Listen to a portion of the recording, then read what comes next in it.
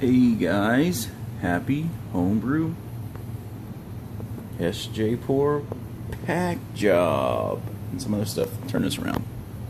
Happy Homebrew Wednesday! Wednesday! Woo! Woo woo! Ric Flair. Excuse me, fake bread IPA. So, put that down right there. So, just got done Tuesday evening. Just got done packing away my Sjporr beer. So, Tyler, when you get that, it's already got a pretty good mash up in the corner. But yeah, that's what I did. I should have had this done already. It should have been shipped already. But anyway, I'm a slacker. Oh, anyway, this thing right here, Ferrari bench capper, is friggin' awesome. Made life so much easier. So easy. Just hardly any effort. I got that in the mail last week. I got this dude in the mail last week. Light in the way. So it's got two protective covers. You can use this small one here as a tray to measure everything out. But anyway, one-handed, not going to do it. But anyway, yeah, it's pretty stinking nice. Oh, power. Turn you off. Whoop. Okay, the only thing I don't know is what does that PCS button do? I have no idea what that means. Don't know. But yeah, that's it. I'm going to try to keep this one short this week. So yeah, I got my Sjporr beers bottled. Then I pack them up tonight and get them shipped out tomorrow. Tomorrow will be Wednesday. Yeah, went ahead and I got a case of them. If anybody cares, those are the caps that I'm using. Pretty awesome for shitty beer.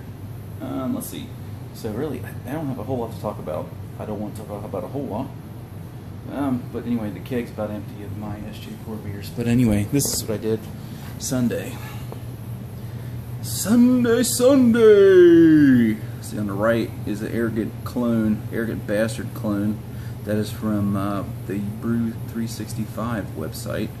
And on the left is the straight 2-row and Galena smash beer. And when I say smash, it is all 2-row and all Galena hop. From 60-minute, and I think there's 20-minute, then a 10-minute, then a 5-minute. I think I don't quote me, but I think that's it. I'd have to look. But anyway, yeah, hit my numbers on both. It turned up with this beer right here. I can't believe how light it is. Kind of want to see what happens after fermentation's over, because that thing was so straw yellow. I've never had a beer quite turn out that pale. A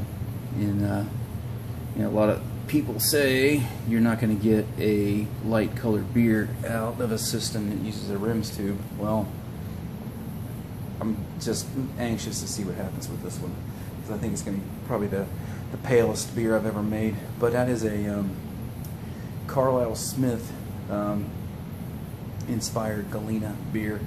He did a Galena beer, but it was mainly all late edition hops. He bittered with I think Warrior, maybe some other stuff. But yeah, he's just, I think, well, Carlisle, I could do a side. I was chatting with Carlisle a little bit, and he sent me the recipe, and then I thought about doing it, and I just said, well, I'm going to do a straight Galena smash. I use Galena a lot for bittering, but I've never really used it for late edition, so it's all there now. Yeah, we'll see what happens, see how it turns out.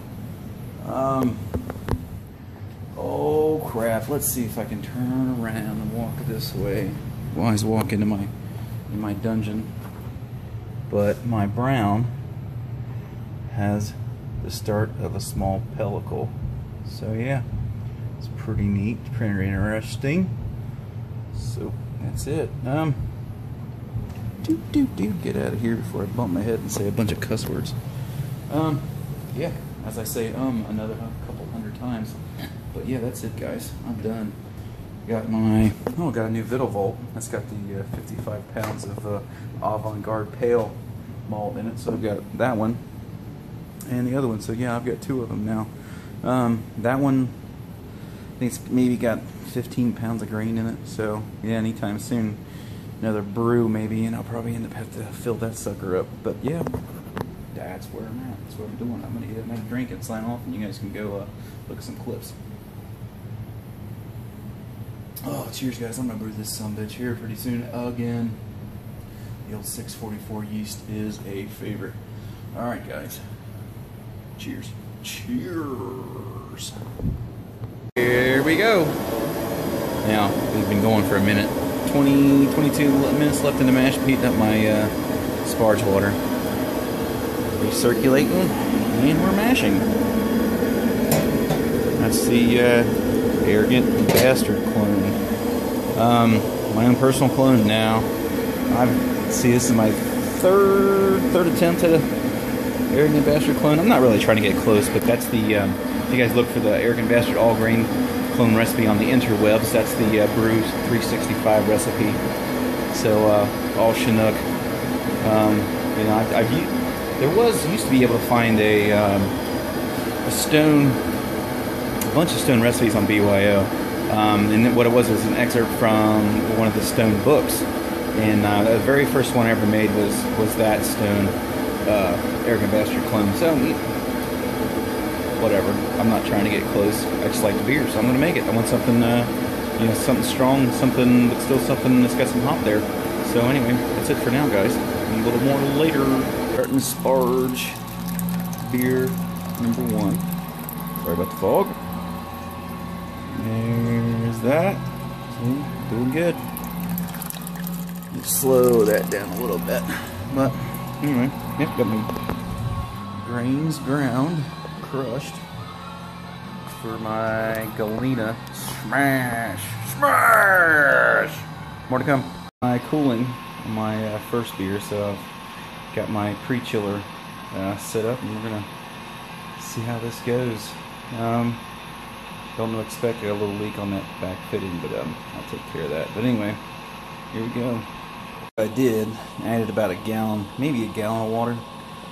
Well, maybe not even quite a gallon of water, but anyway, just to get a little surface area around those coils. And you can put your hand on this side and hand on that side, and there's a considerable difference. So right now, yeah, my temperature's dropping pretty stinking quick. You guys can't see it with the stinking light. My shitty phone. There you go, we're down to 126. 92.8. It was before I started recording, so it's still around 95. So yeah, it's dropping pretty good. Pretty good. This is killing it. I turned the volume through down to try to get just to pull more cold. You can use it to try to get the more efficiency out of the ice. And you can't see that. I can't see it through my phone, but yeah, well, it wasn't dropping much, so I went ahead and turned it on for full bore, and it's all balls right now, and it's, yeah, pretty impressed so far. It's working more on the output, obviously, that's going through the cooler. It's taken more time to drop that, but right now that's at 99.5, and when I started this, it was still over. It was about 107, so 99.1 now. So yeah, it's pretty good stuff. And that's a big bag of ice. You go to the gas station, that's the large bag. I think I said about a gallon of water in there with it. So yeah, it's pretty good. I'm glad I did it. One of the worst things about a double brew day, sparging the second beer. I fly sparge, so yeah, I know it takes me longer. If I would just batch sparge, everything would be a lot faster. I know, but I'm old and stuck in my ways. But here we go. This is Galena Smash.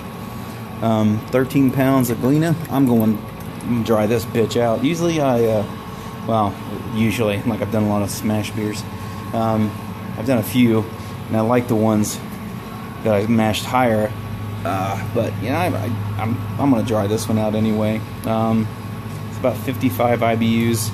It's 3/4 of an ounce at 60, 3/4 of an ounce at 15, 3/4 at I think 10, or I can't remember. But anyway, it's 13 pounds of 2-row and basically 55 IBUs. So that's it. Yeah, can't wait to get this over with. It's been an easy day, but it's getting late. See you, boys. I hit my numbers on my Arrogant Bastard clone. Cheers.